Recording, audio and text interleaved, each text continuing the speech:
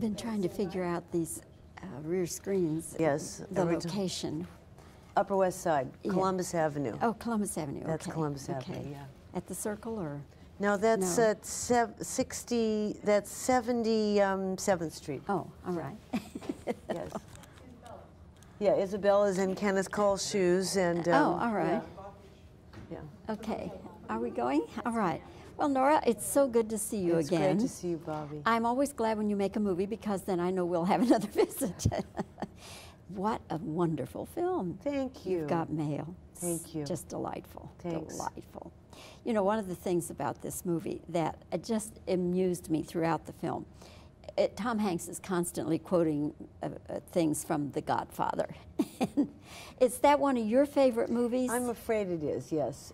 But, well, you know, I'm married to Nick Pileggi, who wrote Goodfellas, so I have this major Italian-American connection in my life anyway. But we watch The Godfather. This is what we do at Christmas in our house. Some people watch It's a Wonderful Life. We watch The Godfather. So you can quote it, I guess. I can quote it, but you know, we discovered on this, as we were doing this movie, because Tom plays a guy who's constantly quoting from The Godfather, we discovered a friend of ours is with a guy who's on Wall Street, and do you know on Wall Street almost every business transaction is accompanied by a line from The Godfather? Like if someone gets fired, they say, "You ain't gonna see Paulie no more." And if they're in the middle of a deal, they say, "I'm gonna leave this suitcase in the room, and if I come back and it's not here, I'll know we have a deal." It's amazing how much it is part of the language. So I had no trouble quoting from The Godfather. Just kind of rolls out of your computer, huh? Yes. I was very pleased. Not that I have a thing against it, but I was just pleased that you were happy to leave this movie as a PG rather than a PG-13 or an R. You could easily have gone PG-13, you easily could have gone R, okay with me. But you didn't need to. No, you don't need to. But, you know, this is, I mean, this is a movie, there's no, I mean, most romantic comedies don't have sex in them anyway, so it's not that hard to get them into the PG zone. But when you were making it, or when you were writing it, was that a consideration, or? Well, it wasn't really, and I'll be honest with you, in the original version, there was a word or two that might have landed us in PG-13, and I cut those scenes not because of the word, but because the scenes didn't work. If we'd landed at PG-13, I wouldn't be that upset, you know. The thing that well, you don't want to get into what I feel about these ratings, but it is so amazing to me. Do you know when Harry Met Sally had an R rating? Think back on that. That is so bizarre. These ratings are weird. But I'm happy to have a PG rating, and you know, you don't need anything more than that to make this kind of movie. It just works beautifully the way it is, yes. Also, in this film with Meg and Tom, who've worked together before, the chemistry is just so wonderful. Now, I know good actors can manufacture chemistry. They can. Yes, they can. Yes, they can. They really can. But isn't it nice for a director to have people where you don't have to manufacture that? Yes. You know, on When Harry Met Sally, we shot a scene with Billy and Meg, Billy Crystal and Meg Ryan, and it was in a phase of their relationship where they were barely speaking to one another. And I look at that scene, and you would think the two of them were the best friends on the face of the earth. Tom and Meg, however, are not manufacturing it. They really like each other. They really, really like each other. And you can see that. They love working together. They're both incredibly brilliant people who could have been anything they wanted to be. Fantastic writers. Well, Tom is a writer, but Meg is a great writer. And you can see that. You can see their brains pulsing in a way that I always think is what romantic comedy is really about. You always want to think they're a match for each other. And by that, you don't mean sex, you mean they will keep each other on their toes, they will keep even, sparring, etc. So, well, it just works beautifully. I've been asking everybody, Nora, when you were a child, What was your favorite book or your favorite story? I think I was most hooked on the Oz books, and my favorite book was Ozma of Oz, and I still read it. I still read children's books. I just love them. Anne of Green Gables, which we mentioned in the movie,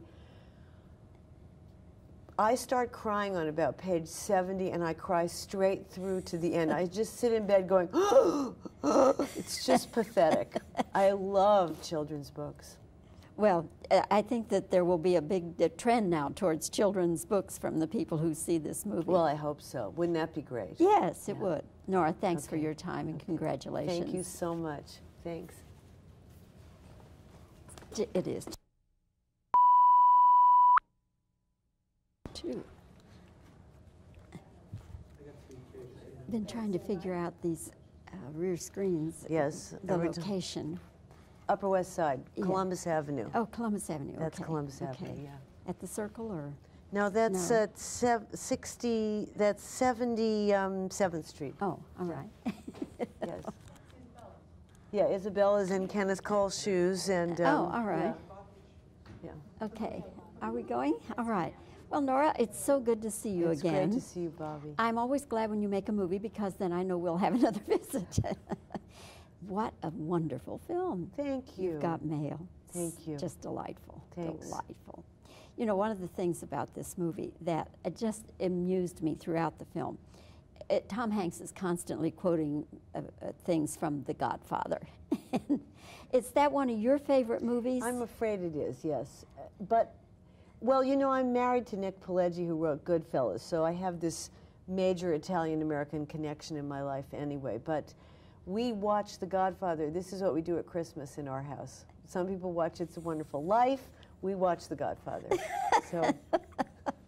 So you can quote it, I guess. I can quote it, but you know, we discovered on this, as we were doing this movie, because Tom plays a guy who's constantly quoting from The Godfather, we discovered a friend of ours is with a guy who's on Wall Street, and do you know on Wall Street almost every business transaction is accompanied by a line from The Godfather? Like if someone gets fired, they say, you ain't gonna see Paulie no more. And if they're in the middle of a deal, they say, I'm gonna leave this suitcase in the room, and if I come back and it's not here, I'll know we have a deal. It's amazing how much it is part of the language. So I had no trouble quoting from The Godfather. Just kind of rolls out of your computer, huh? Yes. I was very pleased. Not that I have a thing against it, but I was just pleased that you were happy to leave this movie as a PG rather than a PG-13 or an R. You could easily have gone PG-13, you easily could have gone R, that's okay with me. But you didn't need to. No, you don't need to. But, you know, this is, I mean, this is a movie, there's no, I mean, most romantic comedies don't have sex in them anyway, so it's not that hard to get them into the PG zone. But when you were making it or when you were writing it, was that a consideration or? Well,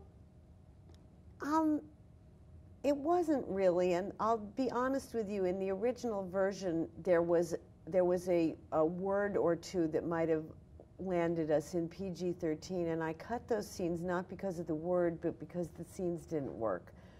If we'd landed at PG-13, I wouldn't be that upset, you know. The thing that well, you don't want to get into what I feel about these ratings, but it is so amazing to me. Do you know when Harry Met Sally had an R rating? Think back on that. That is so bizarre. These ratings are weird, but I'm happy to have a PG rating, and you know, you don't need anything more than that to make this kind of movie. It just works beautifully the way it is, yes.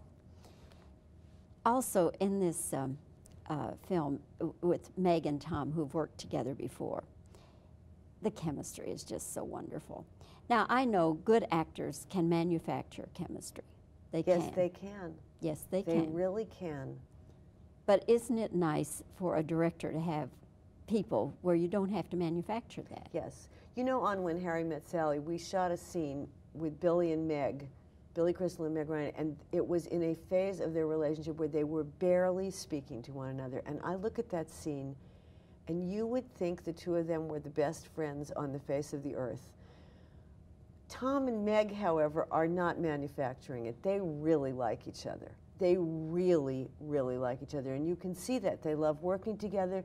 They're both incredibly brilliant people who could have been anything they wanted to be. Fantastic writers. Well, Tom is a writer, but Meg is a great writer. And you can see that. You can see their brains pulsing in a way that I always think is what romantic comedy is really about. You always want to think they're a match for each other. And by that, you don't mean sex, you mean they will keep each other on their toes, they will keep even, sparring, etc. So, well, it just works beautifully. I've been asking everybody, Nora, when you were a child, what was your favorite book or your favorite story? I think I was most hooked on the Oz books, and my favorite book was Ozma of Oz, and I still read it. I still read children's books. I just love them. Anne of Green Gables, which we mentioned in the movie, I start crying on about page 70, and I cry straight through to the end. I just sit in bed going, it's just pathetic. I love children's books. Well, I think that there will be a big trend now towards children's books from the people who see this movie. Well, I hope so. Wouldn't that be great? Yes, it would. Nora, thanks for your time and congratulations. Thank you so much. Thanks.